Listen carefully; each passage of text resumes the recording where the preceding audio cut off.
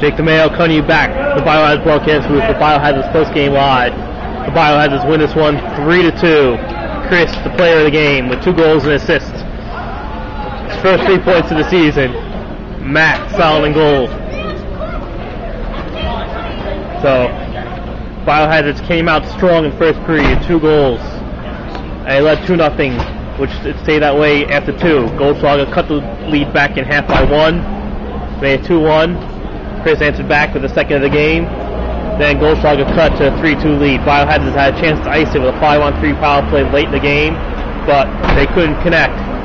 And the Biohazards had to have some tense last couple of minutes, but they come away victorious.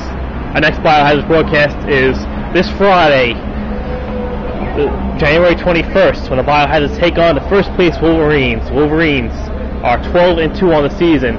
One of their 2 losses, though, came to the Biohazards the last time these 2 teams met. It'll be a rematch of last season's finals where the Biohazards defeated them. So stay sharp that game. It's a 10:30 face-off. We'd like to thank you all for watching Biohazards Postgame Live tonight and tonight's Biohazards broadcast booth as the Biohazards win this one 3-2. Second straight game, they scored 3 goals, and second straight game they won as they're on a 2-game winning streak, and they're ready to ship for the season. This is Jake DeMeo signing off, thanking you for watching another edition of Biohazards Hockey here on the Biohazards YouTube network.